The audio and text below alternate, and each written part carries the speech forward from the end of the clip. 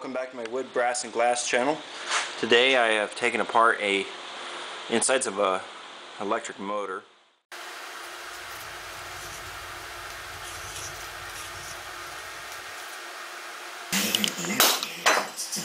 That's all that anyway. What's so good about having Josh Reed's on the program tonight is that all the information that us. And to get the copper wire, I don't want this metal casing.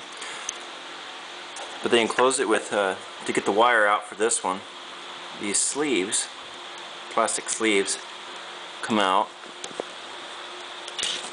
Anyway, they slide out to protect the wires on the inside. I just pull them out with pliers, and then I'm just working my way around to get the wire out.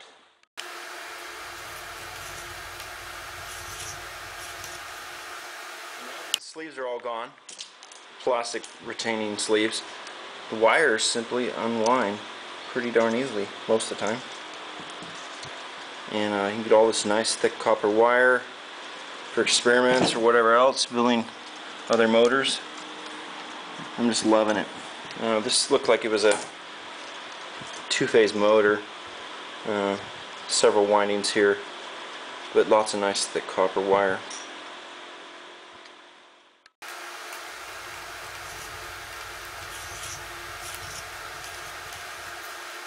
Ooh, wow, nice coils of wire. And this is getting slowly completely taken apart. The metal is going to be recycled.